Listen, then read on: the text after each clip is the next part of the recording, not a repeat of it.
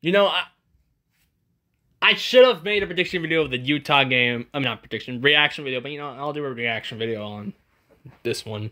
God, what sucks, this was the only game in the first round I got wrong.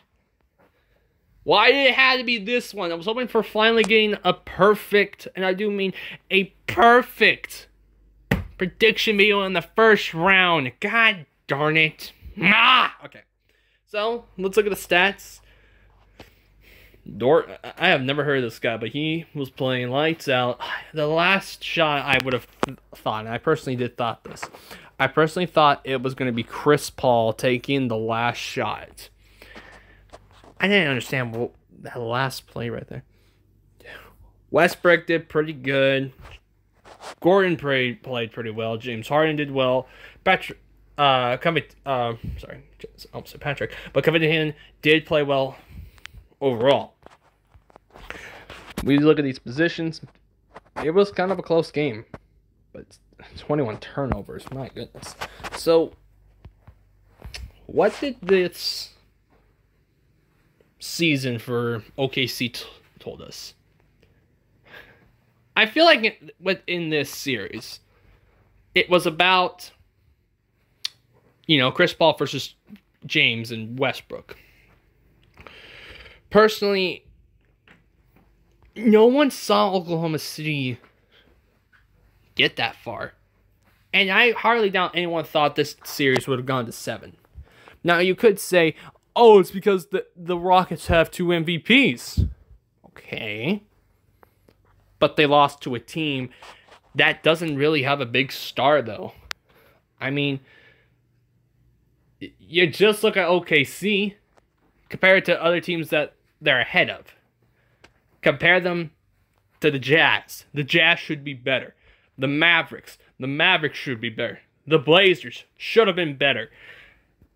Kings, Spurs, Pelicans, maybe Memphis. Like, those teams, rosters, you look at those rosters, you have to say to yourself, man, those rosters look better than OKC. OKC, it was one of those teams that, I will admit, I did give up on them. Now, it has been a while since I remembered my playoff prediction video at the start of the season. I don't remember if I had a New Orleans, not New Orleans, OKC in there. If I did, no better than an 8. But what OKC did this season, it was because of Chris Paul. And, you know, Chris Paul has proven why he's still a baller. Why he is a Hall of Famer. This series even alone, in fact, actually, no, the season even alone showed why he's such a great point guard. Why he's such a great leader. We all gave up on OKC just from the beginning. And the fact they almost won a playoff series against the Rockets, who are one of the best defensive and offensive teams with 2 MVPs, the fact they almost beat them is incredible. This is a season, you know, we all know that Oklahoma City doesn't want to remember because they lost in the first round, but this is a season that we have to look at for this franchise and this particular season. How we all gave up on Chris Paul because he couldn't stay healthy, he keeps pulling hamstrings, and all that stuff, as we remember, since that Warriors series in the Western Conference Finals when he was a Houston Rocket, things never worked the same for him. But then we look at Oklahoma City, no one gave him any chance, just as no one gave the entire roster a chance. Oklahoma City, we have to give him a lot of respect, and I felt like Billy Donovan should have been Coach of the Year. Don't get me wrong about Nick Nurse, he's a good coach, but Billy Donovan did better. I think he did better because, one, he's in a tougher conference, and people did think the Raptors were going to make the playoffs, even though no one expected the Raptors to be a 2 seed. Don't get me wrong, no one thought about that. But nobody thought Oklahoma City was going to do anything. People thought Chris Paul was going to be washed up. Honestly, this is one of the reasons why I'm sometimes shocked that Chris Paul didn't get even a single MVP vote. I don't think he did. And why he was not even in the MVP discussion. I know many people be like, well, but Giannis, Harden, AD, LeBron, why would you put him in there? Because look what he did to this team that we all gave up on. They made it in the playoffs. Almost passed the first round. Became a top 5 seeded team with an identical record like the Rockets. Even though it's true they once had Harden, Durant, and Westbrook,